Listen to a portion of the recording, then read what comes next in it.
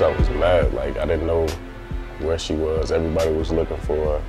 Then everybody kept relying on me to do everything that she used to do. So, I mean, I was upset about it, but then like after a while, I started to miss her myself because I didn't know like where she was and I wanted to make sure she was safe. So, I mean, I stay up.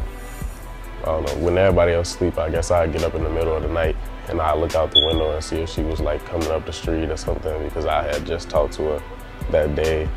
Or,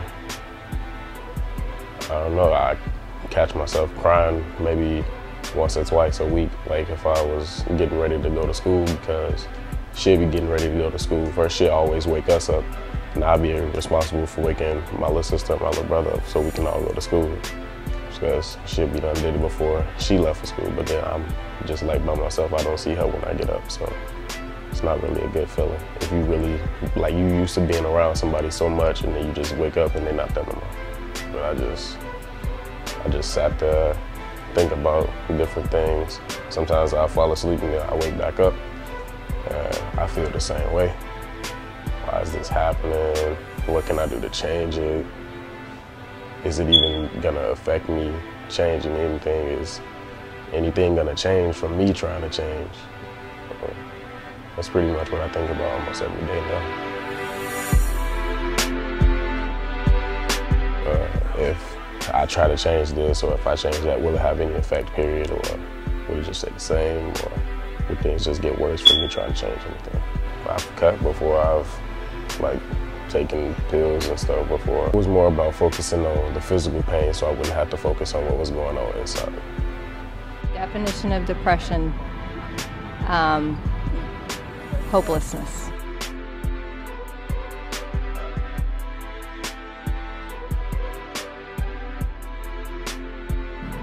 Feeling of sadness and loneliness.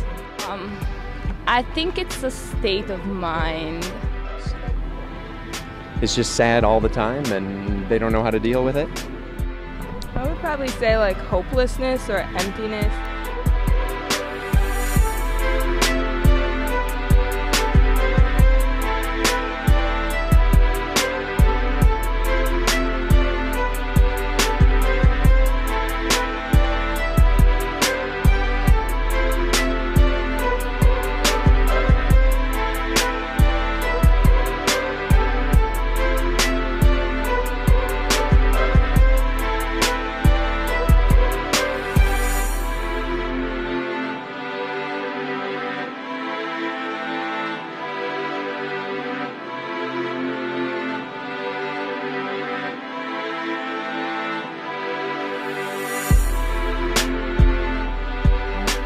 Being sad is an emotion that can pass, while depression is something that's a little bit more severe, and sometimes there's also physical symptoms as well as the emotional symptoms.